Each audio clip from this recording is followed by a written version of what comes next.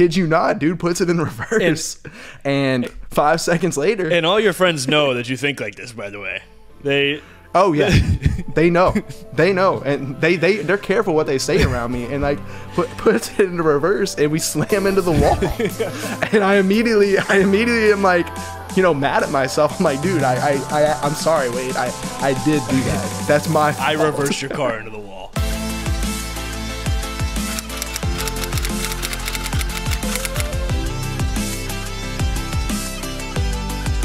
All right, my friends, welcome back to the Morning Takeaway. I've got a special guest today, the first guest on the show. He's actually going to be quite a recurring guest.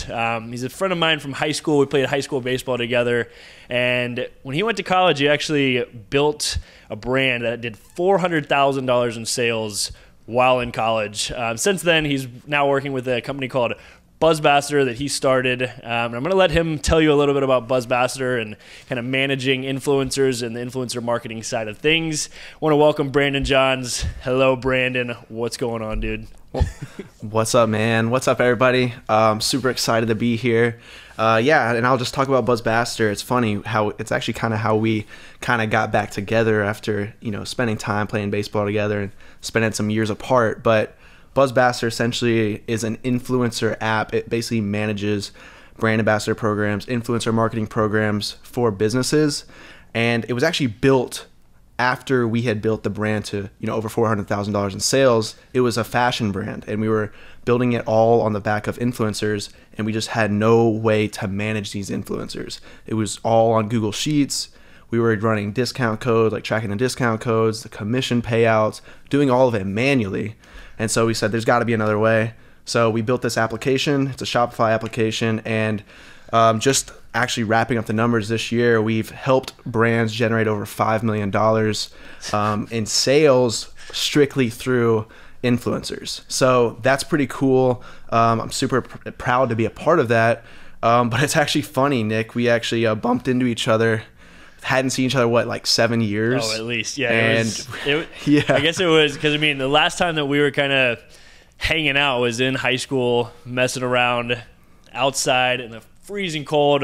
I can remember hanging out with JD, Sprints. the hitting coach. And yeah. And it's like everything, the conversation only revolved around baseball, school, and just being high school kids. And fast forward, 7 years, and we bump into each other on New Year's. May or may not have been drinking a little water, and we started talking about business, and that was kind of at the time that my, the social media was starting to kind of come about, and I hadn't quite wrapped my head around it. But then we said, hey, let's do some business together, so we started hopping on calls, and I think this was at the time that I was at, 6,000 followers, 4,000 followers on Instagram? Yeah, man, we actually started hopping on calls in February. Yeah. I think that was probably our first call. So right a year today essentially, so it's been a year since then. Yeah, you only had 5,000 followers or something. Yeah, and I guess so it's been quite a year. And at that time, I guess TikTok was kind of at that point in time for me, it was very okay, we can do something with it, right? And not necessarily when you say do something with it, it doesn't have to be monetizing, but how do you create value for people? And I think that's where we see eye to eye really well, in the sense of how are we going to create value for people in the long run and do it on a genuine level? And kind of on that topic, I think I part of what I want to get into today is the influencer growth and starting out and how you have done that in the business sense and on my end of things, helping me out, and the kind of the behind the scenes thing. So tell me a little bit more working, I guess, from the influencer side of things, marketing wise, where your mindset's at. Yeah, for sure. I think that's probably why we've been such a good match, is because everything that I saw when I was in college and I was trying to build brands and make money, etc., drive more sales, it was how can I be creative in my marketing, right? And everyone's doing Facebook ads, everyone's running Instagram ads, whatever. How can I be creative? And it started to revolve around how can I get community, people involved. And so that's where I kind of started focusing on these influencers and started reaching out to influencers at first, just DMing all day long, DMing different influencers. And it was funny. I went after, because my mindset is everybody, you know, like the only person that's going to drive sales is going to be someone that has hundreds of thousands of followers or millions of followers. And that was my mindset going into it. And then I started to realize that it's not about the number of followers you have. It's about how engaged your followers are, right? And so then it's switched from finding the largest accounts to how can I get everyone involved, and no matter how many followers they have, they can still make an impact in my business. And so then it was all just a people to people level, like make them feel like they're making a difference for my business, but also they're, you know, making a difference for themselves and their own personal brand as they're starting to build it out. So that's like what I took into it. And then I realized, hey, Nick's over here starting to get TikTok rolling a little bit. Just ran back into you. Obviously we vibed, you know, if we didn't vibe in high school, we wouldn't be talking to each other. And then I realized, like, okay, like now that I understand like what the brands are looking for, like I know exactly like how to like help you, you know, make yourself appealing and attractive to the brands, but also build your brand, not just off brand deals. Right. Because at the end of the day, you don't want to be making money just off brand deals. You want to actually provide genuine value, you know? And you want to be connected with the people that are, like I always say, without my followers and the audience and the engagement that they keep coming back to, there is nothing, right? Like without the genuine people that are behind me. And I think that's the one thing that you see with a lot of these, like the influencers, and I put it in quotes because I don't really love the word influencer. I think that's another topic, just in the sense of like leaving an impact on the world. That's influence, but and there's also different ways to influence people, right?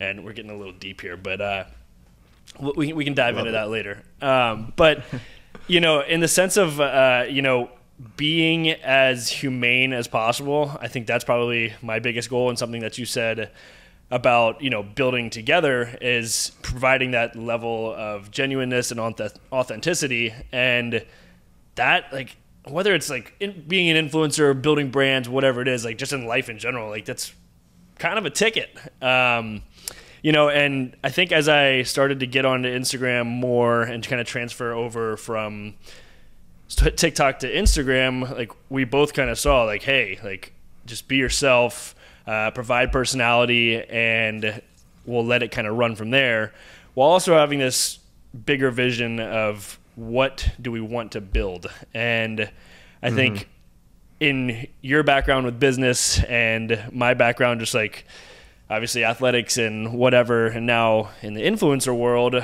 it's become more based around the value that you provide to people on a consistent basis. I think it's a little redundant, but I guess, I don't know. I don't really know where I'm going with that, but yeah, no, no, it's cool. I was just wondering, because I never really asked you this question. Like, obviously when we started, you know, getting on calls and stuff, we were just like, all right, what do we need to do? Like, let's action items. But obviously it's been 12 months now, and you've obviously grown a ton. Yeah. So did you have something, and I don't know if you can think off the top of your head, but did you have something when you were, you know, say February of last year, that you thought about like the influencer space or like what you were trying to build compared to that might be different than what you think now and what you're trying to do? You know, I think it kind of goes back to that thing where you see these influencers on Instagram, whatever, like they have so many followers and whatnot, and it's like the first thing that everyone thinks is like, oh, that guy's rich, right? Like, and that's like bigger picture. Like, obviously we're all out here trying to make a living for ourselves and create life, right? Like, how do we make a living, and how do you build on your vision? I think obviously that was in the back of my head, and where do you take it? But I think bigger picture was more like, how am I going to take this platform and integrate everything that I believe in on a genuine level in life, in sports, in whatever it might be, mindset, and keep it consistent. I think that's the hardest. That's been the hardest part. Sorry, there's a hair flying around the room. But I guess from a year ago today to now where I'm at, I don't think, you know, I knew it was going to grow. I didn't think it was going to grow at the rate that it has. But for that, I'm super grateful. You can't discredit the awesome people that engage every day. But as far as like vision wise, I guess it was so unclear, and it's still unclear because it's such a new world, right? Like if you look back 10 years ago, and I mean, social media wasn't as crazy as it is now. So to answer your question, I think it was very unknown and unclear. And now I sit in a position where I know how I want to help people, and that's kind of why we're working together. And how we're going to build that and create value for people on a consistent basis. Yeah, one thing I actually wanted to pull out there that you said was you were surprised with how much it grew. Obviously, you're grateful for that, but what I want to point out is, and you may overlook it, is the consistency over the last 12 months. And I know you said like being consistent, but because you grew so much because of the consistency, right? Like and it's not like in a daily basis, right? Where you're like just sitting there like, okay, today I've got to do this. Like, and then on a weekly basis, even a monthly basis, it doesn't even seem like you're making that much progress. But now looking back, it's 12 months, you've made a ton of progress. And so that's like with everything. Absolutely. So creating consistency over the year's time, I think a lot of that has to do with every night planning out my day the next day. And this is something I talk about all the time with getting 1% better each day and, really stacking the little things so that when you look back, and whether it's in your fitness journey, your financial journey, whatever it is, you're doing something right now so that in the future you look back and you're like, wow, you're delaying the instant gratification, and in a year you're like, oh wow, this is exactly what I wanted it to be, right?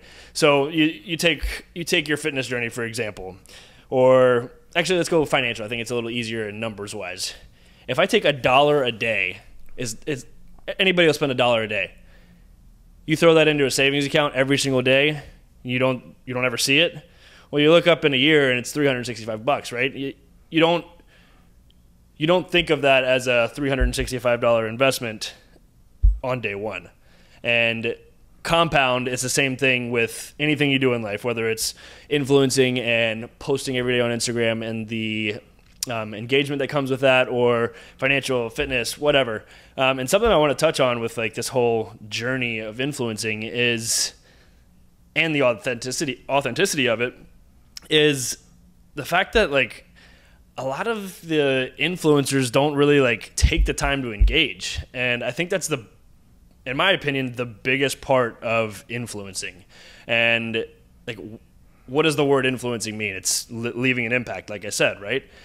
How do you leave an impact on somebody if you're not going to actually talk to them and engage with them? If they're taking time out of the day to engage with you, you should take time out of your day to engage with them. So I take an hour, 2 hours replying to comments, DMs, as much as I possibly can, because I want to try to know these people. And talk about compounding, like now as the growth has continued, it's a little harder to keep up with the direct messages. But from a standpoint that like I still have, I take at least, it takes a long time now, but it's fun. You create these relationships with people, and there's multiple people that I connect with and like will reach out if I haven't heard from them in a while, and hey, how are you doing? And I think that on a long-term scale is like, that's the stuff that matters, like creating a relationship and leaving an impact on somebody, and they're leaving an impact on me too. Like I care about some of these people that I might not ever meet.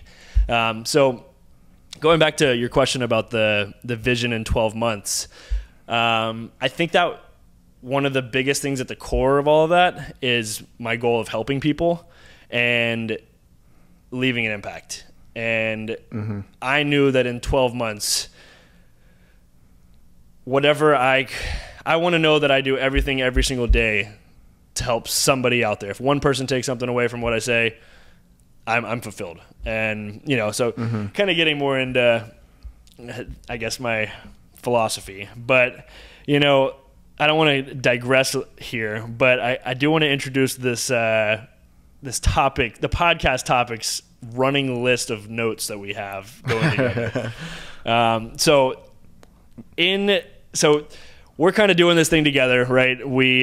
You're kind of behind the scenes guy, and excuse me while I look at my laptop, but we should have numbered these. Man. Oh my goodness, these things. So, and I was just telling you earlier, but like my friend asked me the other day, like, where do you think of these things? And I'm just a weirdo. Things happen to me in life, and like looking for a reason to relate them to some kind of mindset or growth or whatever. It's kind of like the conversation we were talking about yesterday and the law of attraction.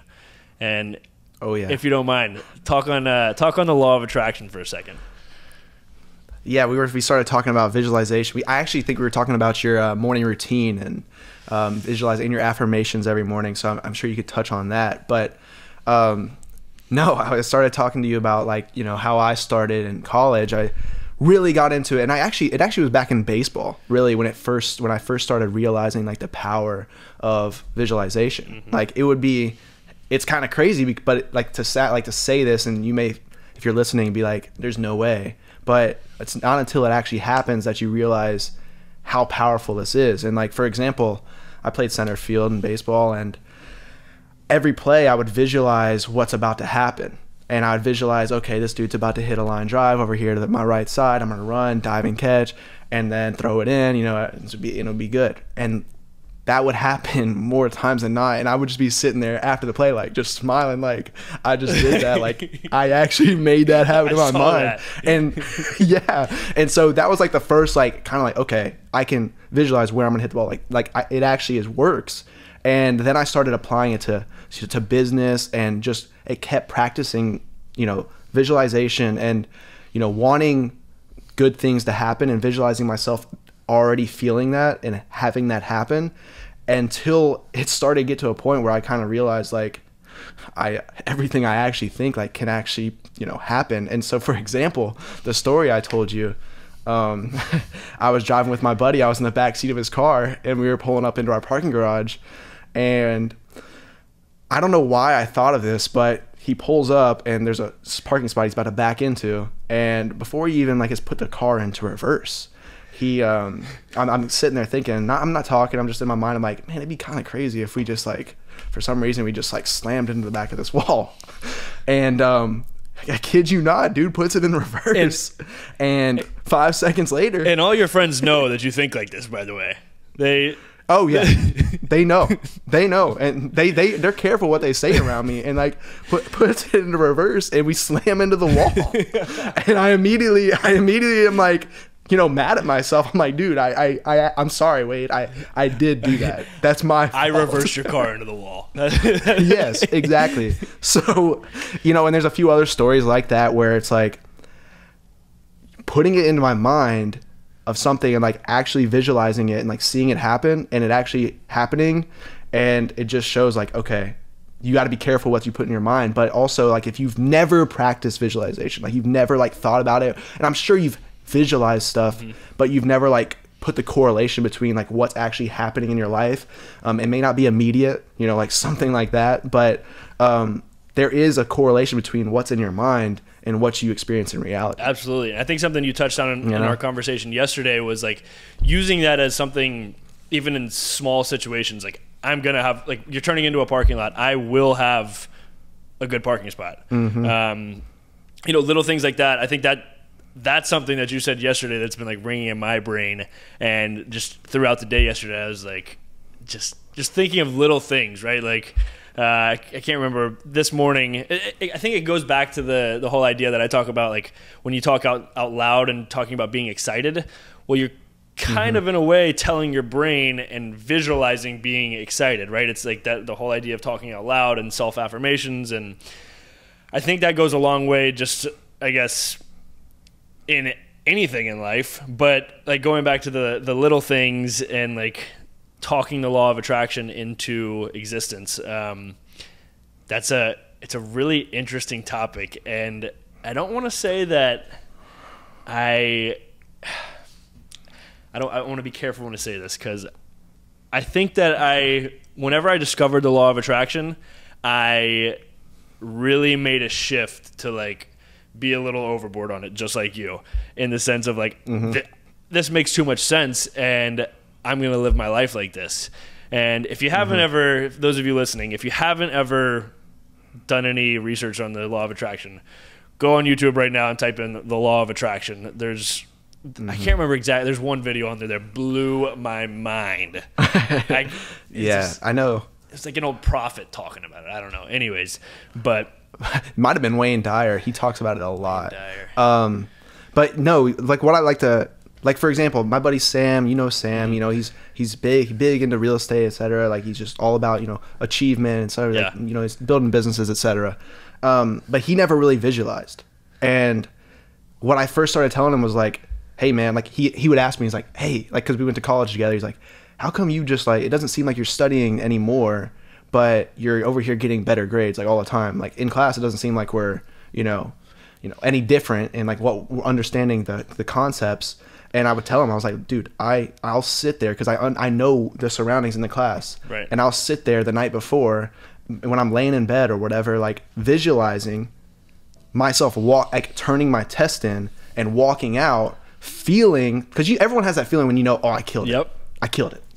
And before every test in college, everything that I would do, I would just be, hey, let me just picture myself walking out of that classroom, closing the door, chest and feeling good, and then smile. looking at the surroundings, and being like, oh, I feel that. And that's the feeling that I'm sure everyone has. And that's one of the things I tell people is like, that's one of the first things that you can start and like really understand, like, oh, this kind of like clicks a little bit, this kind of working a little bit, because that feeling, you know what I mean? And you got to feel it for it to really happen. And if you can feel like both like what you said with whether you feel good or bad, there's a body language that comes with that. When you walk out knowing like, hey, I just killed that, you kind of walk with a little more pep in your step, chest up, smiling, whereas turn it in real slow, like, I didn't like that. Walk out with your shoulders drooped and not feeling too hot, and it affects the rest of your day, right?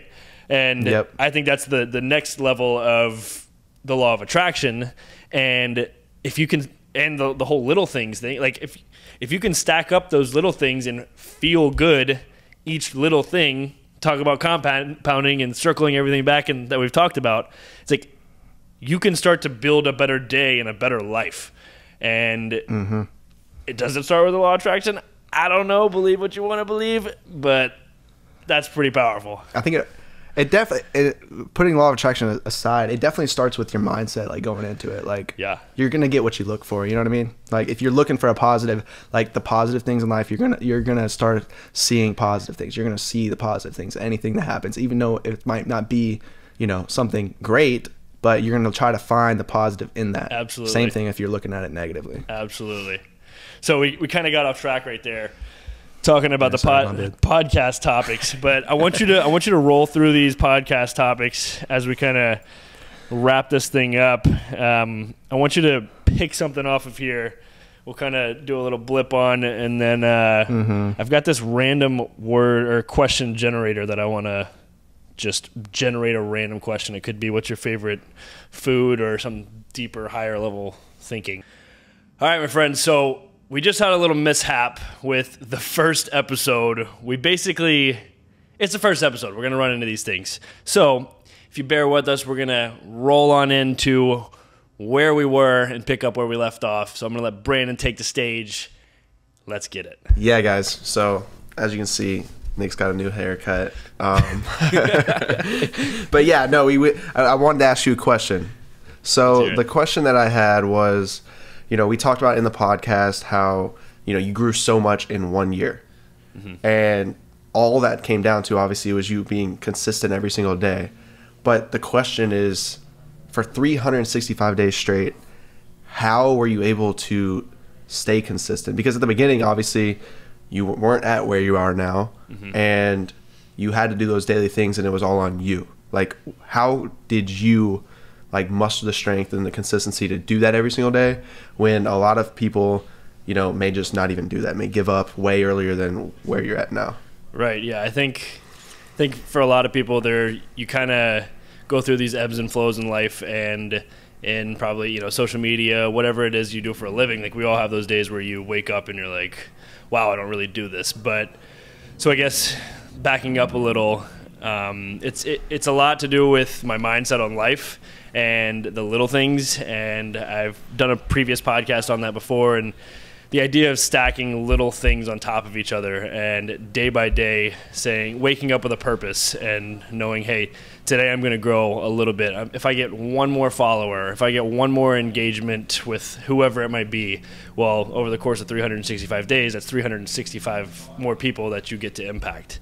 And on a daily basis, like I think tying in the idea of the unknown is something that's super, I don't know if motivational is the right word for me, but in the sense that I think from my athletic background, there was always a sense of like, you woke up, I actually heard it on a podcast the other day, when you used to go to a field trip, you woke up every morning really, really excited. Why? Because you knew something new was going to happen to you and something fresh, and there was still a little bit of unknown tied to it, right? So for me, that's kind of what it was as well, and still is.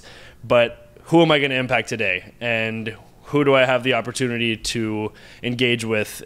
And even if I don't ever meet them, if I get to interact with them and have some kind of impact, or vice versa, because a lot of these people that I interact with, they have an impact on me as well. So I think to answer your question in more simple terms, it's just a day by day, little by little, 1% change each day, and that's kind of the compounding effect of life. That's really what it boils down to for me. So if that answers your question, I'm not. Yeah, it definitely does, because I think a lot of people may be like, well, Nick, the reason why you kept going was because you were getting, followers every single day. You were getting that traction. You were seeing those results. Mm-hmm. But can you think of a time when, or maybe just it was at the beginning of this journey, because not every single day you were gaining hundreds of followers or whatever. Mm-hmm. Maybe at the beginning when there wasn't any clear results, how did you, stay motivated then? I think it's just going back to that same idea of who am I going to impact today? And it was that core group. I still have a core group of followers that interact with me on a daily basis, and I've actually moved like some of them from my general messages to my primary messages because I've built relationships with these people, right? And it's that core group of people that's going to keep you going.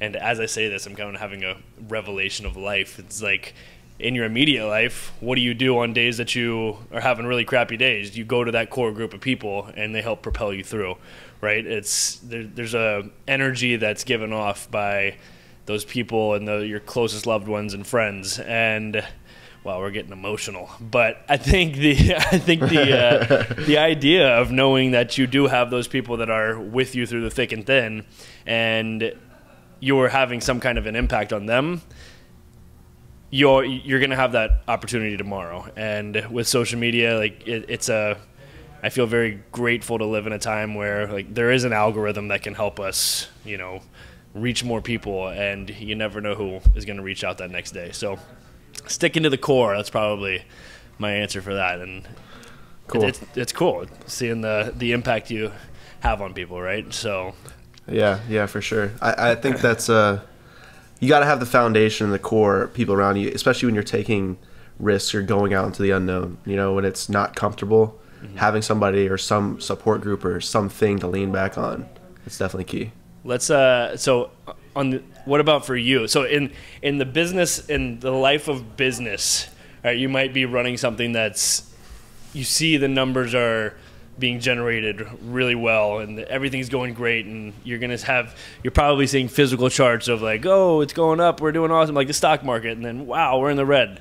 What is it that keeps you motivated in times where you feel like the trend is going downward? Yeah, I think it comes back to like something I've learned not in business, and that's actually like what I took from fishing. And so one of the things that I learned from fishing is when I'm out there and I'm trying to, like, if you're trying to catch a fish and you go fishing, like your only goal is to catch that fish, then you're probably not going to have a great time. And you're not going to keep casting because, oh, I didn't catch a fish, didn't catch a fish, didn't catch a fish. Why would I keep casting? I'm not catching a fish. But if you go out there and you truly enjoy the process of trying to catch the fish, then all that I'm going to do when I'm not catching a fish is I'm going to say, maybe I need to switch to this bait, or maybe I need to switch to this tackle or whatever, or go fish somewhere else on a different spot of the lake. Like being, you know, what can I do differently to get the result that I'm after? And so in business, everything is just iterations. You are doing small failures every single day, and those failures are leading you to figuring out, okay, that's not the way to do it, but it gets you one step closer to figuring out the right way to do it. And so when you're just failing and you're not seeing the good results of, like, maybe, you know, the revenue goal that you have or the profit goal that you have, it's knowing that, hey, this iteration or this failure or this is all part of the process, and it's just getting you to that goal. And if you enjoy that like pursuit, then you just are able to keep going. And that's just kind of what I've realized is, like, that's my fuel, you know, being able to, like, enjoy that process. It's the experience, and like Gary Vee talks about it a lot. He's like, I think I'm truly more in love with the idea of the game of business as opposed to the result that you get.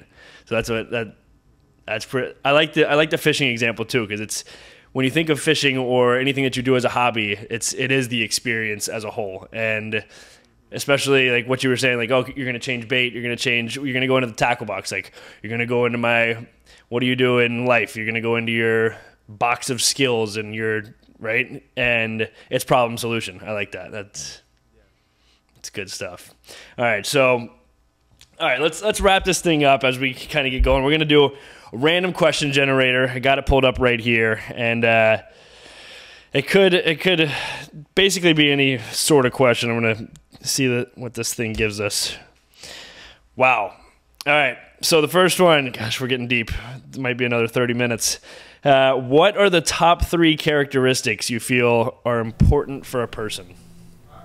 Wow. All right. I think integrity is one of those. Mm-hmm. What's your definition of integrity? Dang, did I just catch you off guard? Dude, yes, sir, you did. Dude, I would say just doing what's right. Like, doing what's right. Mm-hmm. That's how I would look at integrity. Keeping it simple.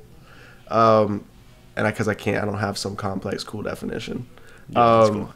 But then also I think ambition, I think that's a important characteristic, no matter what it is. Like, if you have something that you can, like, you want to chase after, or like, I feel like that's something that, at least for me, feels like it provides happiness in my life. There's a constant drive and chase and reason. And then, right? Yeah, exactly. And then, so integrity, ambition, is that a characteristic? Can that count? Ambition? I think so. Why not? It's a characteristic. Yeah. All right. Cool. You're a very ambitious person. Yeah, that's a characteristic. Yeah. And then, I'd say my third one. For the third one, I'd say an optimist. I like that. Optimistic. Being positive. Being able to see the positive, even when it seems like there's no positive in anything. I think if you have those 3 things, that's a pretty solid person. If I was building a person right now. That's just stacking a person together. Yeah. Just build a bear person. We just built Brandon. So what about you? What do you think your 3 characteristics would be? The first one that comes to my mind is telling the truth. So being trustworthy. I think that's a very fundamental principle in life, that not only does it reveal a lot, it's easy. Telling the truth is easy. It's very black and white. It's black or white, just yes or no, right? And typically if you don't tell the truth, it's going to lead to more problems down the road.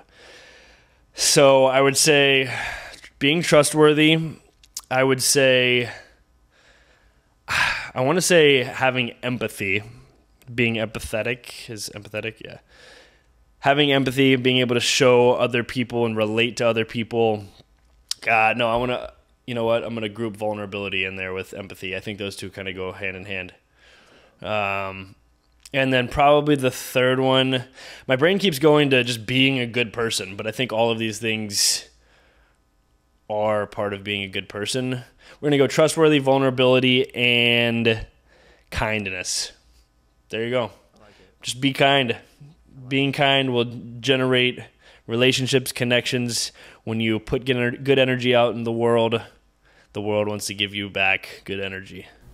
I wish we could. I think we should just add 6. That'd be if we could add 6 into one person, that'd be very ideal. No, I think we just built a superhero. Yeah, you're right. With all 6 of those. But all right. Well, with that said, I think we're gonna wrap this thing up. I appreciate your time, Brandon. Before we go, where can people find you, connect with you on social media if they want to talk to you, reach you, say hello, and pick your brain a little? Yeah, had a super fun time. You can actually follow me on Instagram at Brandon C. Johns, and I'm sure we'll link that out into the description. Follow me, guys. I look forward to, if you like these conversations, I'm all about it. So hit me up.